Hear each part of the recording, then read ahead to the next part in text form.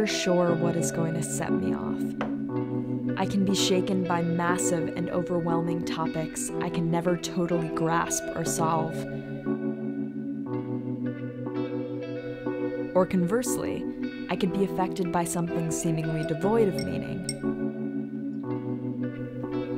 A provocation doesn't even have to involve me. In fact, it doesn't even have to be real. When you feel like you're absorbing every possible feeling from every possible source, you feel too full. And you're walking around unsure of how full everyone else is.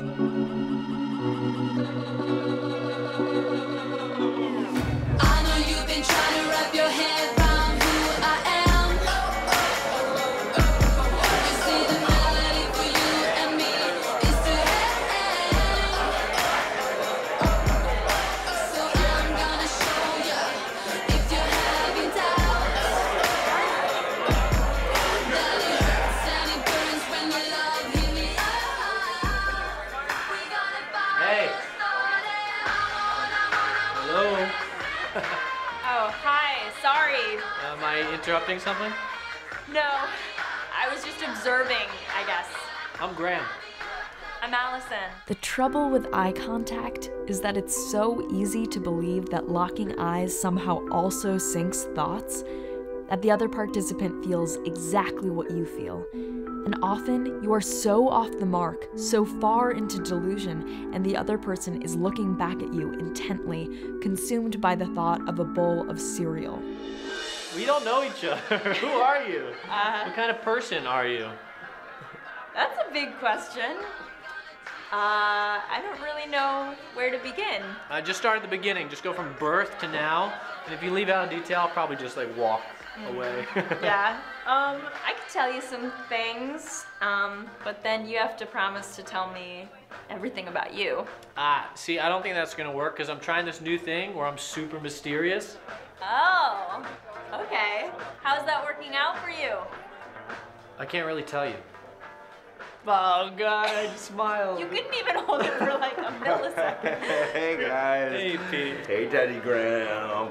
I'm not trying to mess up your situation or anything, man. I just think I'm feeling a little sick, and I'm about to get like not a lot of sick, just a little. Okay, hey, this is my roommate Pete. Hi Pete. This is Allison.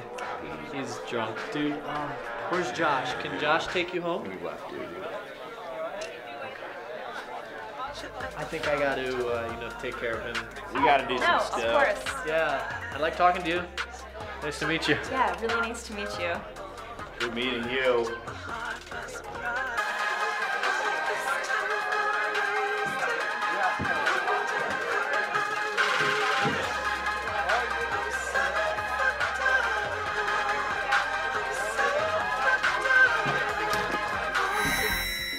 So guys, I'm on the verge of actually feeling really good. Seriously?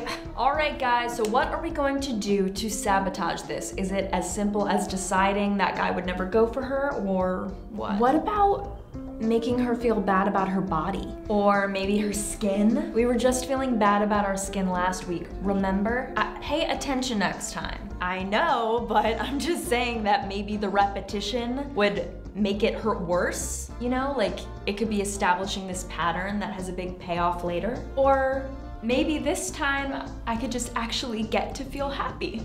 No. Okay guys, let's focus. Maybe it's a fear, maybe it's an insecurity, maybe it's more of a childhood trauma. What about some kind of peer jealousy stemming from a childhood trauma? I've got it. Panic attack. Yes, duh, Yeah, of course. Please don't do that. I'm in public. Please don't make that happen, guys. It's too late. It's already happening. Do you guys want to go out for ice cream and celebrate, maybe?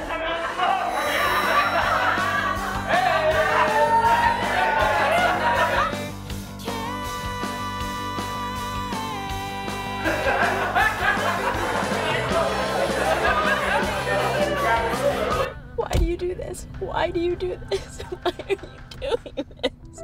Are emotions getting in the way of your dream life? Do you ever wish you could press a button and make it all go away? Affectio is an electrical microstimulation system that may be right for you. It's a simple way to override your emotions. For more info, It finally hit me. My brain had been repeatedly betraying me, and there was only one solution.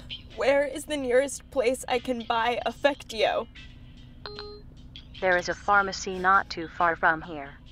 Would you like directions?